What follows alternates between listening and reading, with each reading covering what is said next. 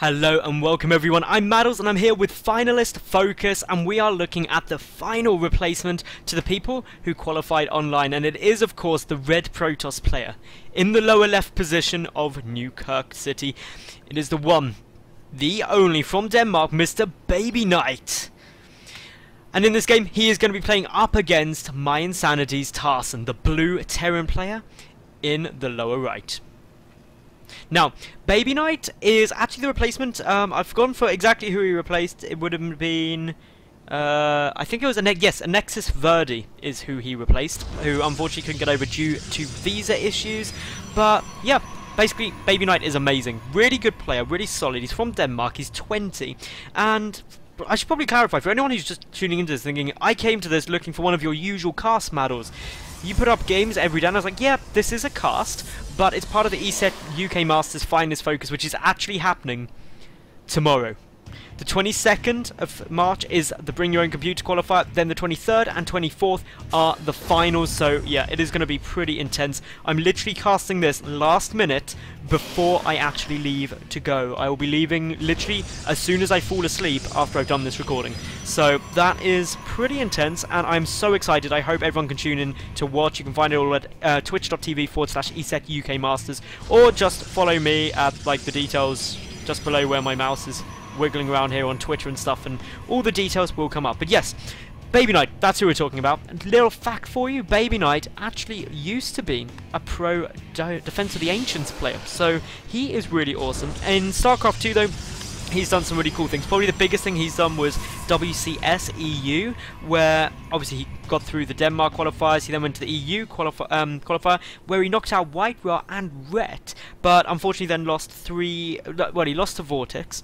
In terms of how he's done in ESET, well, in the first invitational qualifier he came to, he went 2-0 against Johnny Rico, who was the winner of I-46, which was before it actually became sponsored by ESET. He also 2-0'd Poyo in the next round, but then went 1-3, losing to Night End. So he's a solid player. Night End was really, really good in those qualifiers, and this was back in the early beta days of obviously Heart of the Swarm, so he did a solid job there, because there was still some pretty sweeping balance changes that happened between the first invitational qualifier and launch. So a lot of those must have affected BabyKnight. But yeah, as we can see, he's gone for the double gas opening, 3 probes in each gas. He's got the gateway down and also the cyber core. Only just scouting now, Tarson coming to take a look to see if the natural's down. But Tarson actually went for a really greedy build. I think it was a 1 racks command center, but he's followed it up with only 1 additional barracks, which is a bit peculiar because most Terrans will go 1 rack CC into a double racks after against Protoss. It's really strong, and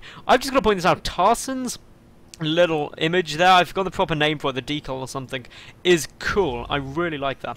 But yes, back to the game. Basically, as we can see here, the Stalker picking off that SCV before the Stargate gets shut down, and Stargate play is really quite predictable on this map, just due to the fact that there is this, well, massive amount of dead space and quick rush distance by air. It's something that so many players have been utilizing, especially Protoss with their multiple different options. It could be Oracles. They take like a second or 2 to kill a worker. They're just ridiculous, and with that you can really decimate a mineral line quickly. And other than that, you could go for potentially some Phoenix harassment as well. So we'll wait to see what BabyKnight's got planned. But Tarson at the moment just pumping out that 3rd barracks now. No gas yet, should take that shortly, and as I say it, he does it, and that always makes you feel so pro as a caster, when you're just like, any second now they should be taking their gas, and literally as you're saying it, they do it. And I can assure you, hand on heart, I have not watched this game before. It was 100% a premonition. So, yep, as we've got Oracles coming out, that's going to be fun. Tarson has no clue about this yet. He hasn't actually used a scan or anything, and he doesn't see. Oh my goodness, he doesn't actually see it, but he does have this SCV coming in and does spot that Stargate. So now BabyKnight has been revealed. You can see it's an Oracle building as well from the graphic, which is pretty unfortunate for our Protoss buddy here. But now the 2 Stalkers and Zealot pushing up. Are they going to go and try and run straight through, just using... Well, that was actually quite interesting. He just used each of those units to basically tank up some of the damage, to try and get them through, to get a good look, to make sure that the command center was definitely down, and indeed it was. But already, these Marines have got pulled back, ready to deal with the Oracle that is inevitably going to be coming in. So it's going to do a grand total of no damage, which is a bit unfortunate for BabyKnight. His hope is really just to wait a little bit and just maybe think that Tarson expects to get cancelled, but he's moving forward. He's got to be reacting quickly, and there we go. Luckily he was. The Oracle gets out safely. He's just going to come for a little cruise around the edge of the map there. But now BabyKnight, his natural is 3 forward as well, but he must be behind by quite a significant amount. And actually, it's not that much, 29 to 32 workers, but then factor in mules, and suddenly it's a lot more. In comes this Oracle, trying to get a kill, doesn't quite manage to get one. There goes one SCV, 2 SCVs, so it's done something. 3 SCVs, 4 actually kills all in all. So good little work there by the Oracle. BabyKnight actually doing a great job considering it was scouted so early on. And, well, for Tarson, he's just getting up additional bunkers, clearly thinking some pressure is going to be coming out. There goes down a scan, but unfortunately just sees the Phoenix and also these additional gateways, so doesn't know for sure that that base is there, but with the probe transfer, that is a fairly big giveaway, unless BabyKnight was going for some kind of massive mind games, which wouldn't be a bad thing. Mind games are always fun. So Tarson getting down the +1 infantry weapons. He's got a lot of Marines. He likes his Marines. He's pretty much only built Marines. Getting Stim, just getting the first Marauder now as well, but the Phoenix already on their way across the map. And as such, when you get those Phoenix starting coming over, well, they can start potentially coming to do a little bit of damage. Let's follow these for a while, see what they're potentially going to try and do. Got to be a bit careful because we can see that actually there are a good number of bunkers there. They come in behind, but missile turrets are up and functional. And as such, those Phoenix are just denied entry. They are like the people with ID, without ID, trying to get in a nightclub. They're just like, nope, you're not getting in here and messing around with these fun party SCVs. The Oracle trying to come in from behind, and the Marines are slightly out of position, but guess what? Missile turrets are everywhere. BabyKnight getting up his 4th gas now. He's got a good number of gateways out, but 2 not actually warp gates yet. That's something the BabyKnight definitely needs to spot, because you don't really want that going on. The Phoenix desperately trying to come through. Didn't actually manage to do that much damage. BabyKnight has managed to kill 7 workers though, just due to using Soul Call. Effectively, the good stim out of those Marines takes them out. And I also like the fact that Tarson only grabbed a couple of the Marines to stim as opposed to all of them, which I'm sure anyone who has ever played any Terran has done, where you just hockey up all of your Marines, just as Tarson has done, to like 1, and you see that in there, and you press that T button, and then suddenly you realise you just stimmed all of your Marines to kill 1 Oracle, and then you want to die a little bit inside because you're just like, why would I do that? Anyway, we do see the Templar Archives are coming down from BabyKnight now, so he's transitioning into a High Templar style of play. It could just be for Archons. Zealot Archon would be fairly potent. Now he's also got Charge on its way down here, so that is really a good mid-game composition, especially when you've been shut down quite hard by a Terror player leading up until that point. But the one good thing for BabyKnight is he's denied Tarson expanding anymore. He's kept him pinned back just due to the constant threat of air harassment. But that's not stopping Tarson taking his 3rd command center. It is on its way down. He's also getting some good scans off. Sees this. Does he see? No, he does not see the Templar Archives. That is a bit unfortunate for him. Does see the additional gateways though. But also doesn't see that the Twilight Council is down. So currently all he knows is there's a lot of Zealots, so he could actually try and assume that that could be what's coming out. These Phoenix trying to pick off the medevacs. That'd be a really good move, but there's a boost away. These Phoenix, if they do manage to pick off the medevac, it dramatically reduces how effective the infantry is for the Terrans. So that could be a very nice little move, especially with some of these medevacs looking very low on health. Unfortunately, one of the Phoenix does get taken out. Good little bit of micro there out of BabyKnight, whose APM is spiking over 300, but as is Tarson. So that is really solid play out of both of these two, but we've got more units warping in. A single High Templar there. Where is the second? Well, there's 2 more. The back storm is not yet complete though. A photon overcharge being used. A single time warp just trying to delay how quickly those units can get up in there. Just reduce the micro potential of the retreat. Trying to really force Tarson that if he wants to go in, he's going to have to commit. But for the moment, just pulling back. The factory does get taken out, and unfortunately, the Stargate is a starport. There is one starport down, but no additional ones quite yet. Ghost Academy though on its way after the spot. The really good read and actually spotting that. Ooh, hang on, off screen. Spotting the Templar Archives is down. Doesn't actually see the sees the Twilight Council rather, not the Templar Archives, so does pull back. But as we've got now, the infantry starting to push forward. A good stim coming down. Their storm is about a second away from completable. 5, and if BabyKnight can just hold off and get some good storms, it would be so incredible. And here we go, it is complete. There's the first storm. Look at that damage, a great second storm, and that infantry, that bio ball just absolutely melts.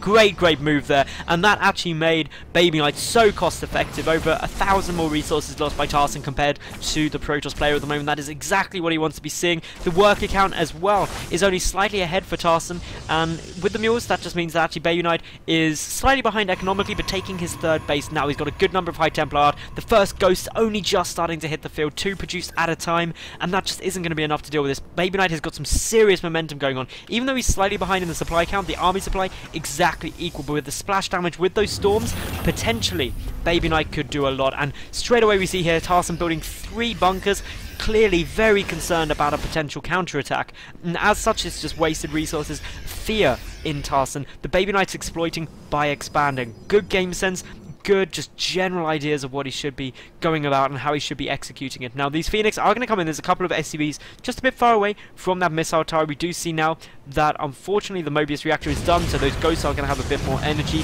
when they pop.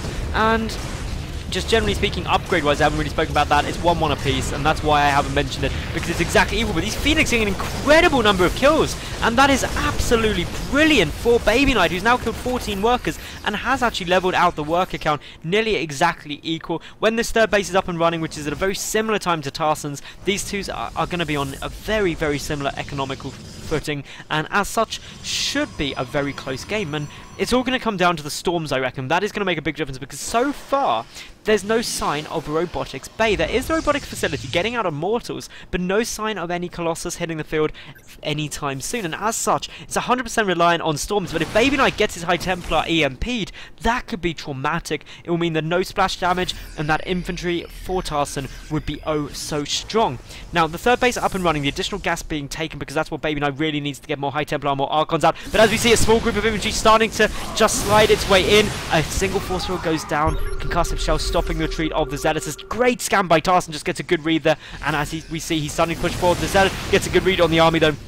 And for the moment, clearly, we do have Mr. BabyKnight not wanting to try and take this engagement. Wants to get a couple more Archons out first. He's got 2-2 nearly complete. Compare that, of course, to the 1-1 for Tarson with 2-2 not even started yet. That upgrade advantage would be very important and may swing the side of this battle, because currently we see that the supply is very close, only 10 between them, slightly favouring Tarson at the moment. But BabyKnight, he's just posturing himself into a good defensive position where he can adjust his arc, his concave, to be as beneficial as possible. But Tarson coming over the top, trying to engage from the side. A defensive storm used there. It doesn't hit anything, but it stops Tarson pushing forward for the moment. A feedback goes down. Where are the rest of those High Templar? Well, it looks like there's not actually many there. They're just all Archons. There's 5 more on the field somewhere, but I'm not quite sure what they are doing. Here they are. They're coming forward, but already BabyKnight with the 2-2 upgrades, with those advantages, is starting to really push through this. The Zealots unfortunately killing themselves, which is not always advisable, but did force another stim. The medevac energy still looking fairly healthy though, but if the medevac's taken out, that's going to start causing a problem. Where are the ghosts? There they go. Oh, they did not manage to get an EMP down, so storms are starting to hit. This is forcing a full retreat out of Tarson, and as such he is just running away. The pylon placement absolutely fantastic there for BabyKnight. A good blink forward, trying to pick off those medevacs. One goes down. The final medevac is just managing to stay up for the moment. Reinforcements coming through, but the ghosts are at the back. Where are those High Templar? How much energy do they have? Well, the answer is not much apparently, so they're morphing straight into Archons, but this is now a really scary looking push for BabyKnight. Push for Tarson actually, because BabyKnight, he's got a sizable force, he's got those Archons, he's got a lot of Immortals at the back, and the damage is so good, and there's the GG out of Tarson. And wow, BabyKnight looking really solid there. I hope you all enjoyed that game as much as I did. I got marginally too excited potentially, but yeah, thank you very much for watching. Remember, Grand Finals are taking place on the Saturday and Sunday, the 23rd and 24th of March. Make sure you tune in live. ESET UK Masters on Twitch. You can also check all the VODs on YouTube. Make sure you subscribe to my channel here. Follow me on Twitter for all the latest. And yeah, it's going to be amazing. Hope to see as many of you tuning in and some of you live as well. I'm Madals. Bye for now.